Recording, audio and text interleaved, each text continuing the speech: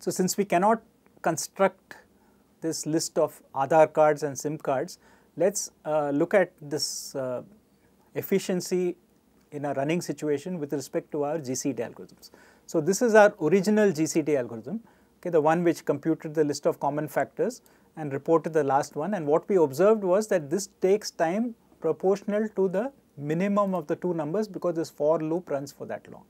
Right? So let's look at a GCD of two large numbers. So let me take smaller numbers. So let me take two 7-digit numbers, right? So this is now GCD of 5678123, which is a 7-digit number, and 8765423. So let me first execute this so that this Python function is, so now GCD has been defined. So now if I run this GCD on this number, then it reports an answer reasonably fast as 1. So it actually says that this is, now if I suppose I increase the number of digits by 1, so supposing I make this two 8-digit numbers, right? If I make these two into 8-digit numbers and then I run this GCD, then you can see that it's really taking a long time because now the minimum of the two numbers is now an 8-digit number, right? And if I take yet another digit, so supposing I make them 9-digit numbers, right, then actually if I start running this will run for an enormous amount of time. I mean, so I can just keep talking and nothing is going to happen. Right? So you can see that having a kind of naive algorithm will seriously limit the efficacy of what you are doing. Right? So now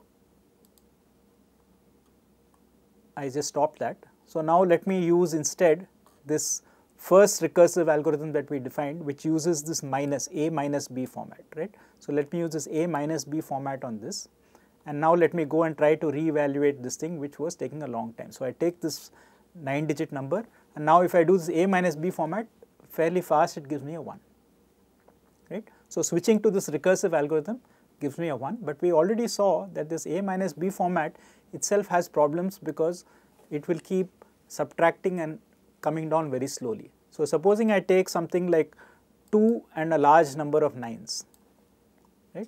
So this will take a long time, but it will also expose some other thing about Python, which is that Python has something called a recursion limit. So this is, every time you run a recursive function, it has to remember the previous thing. So actually what this gives us is something more serious. It gives us a recursion error.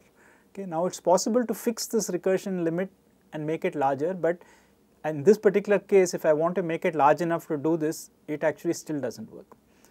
So, but even if I take a smaller thing, I mean this recursion limit is going to be a problem, okay. But now let's look at Euclid's algorithm. So Euclid's algorithm was the same recursive thing, except I used the remainder operation instead of subtracting. So I take, in the base case, I check whether B divides A. If B divides A, I return B, otherwise I compute the GCD of B and A remainder B.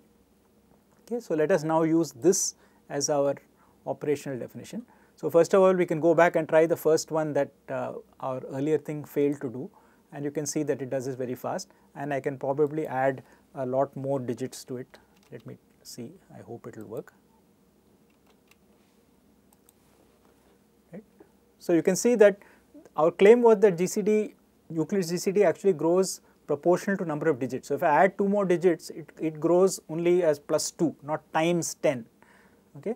And in particular, if I do this one, which our earlier thing failed because of the limit, GCD, the Euclid's GCD very quickly tells me that the GCD of 2 and a large odd number is 1, okay. So this is the real power of Euclid's algorithm. So it actually gives you a very efficient way to calculate GCD, and hopefully this gives you some feel for the dependencies on some things which are proportional to the number value as a magnitude and the number of digits in that value, okay.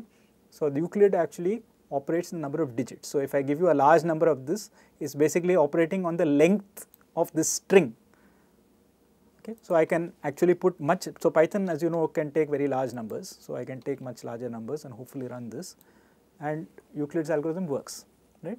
So it can actually handle very large numbers because it's like multiplying. I mean, multiplying two very large numbers, if I add few more digits, it just takes a little bit more time. Euclid's algorithm is like that, right. So I hope you get a feel for this from this running example.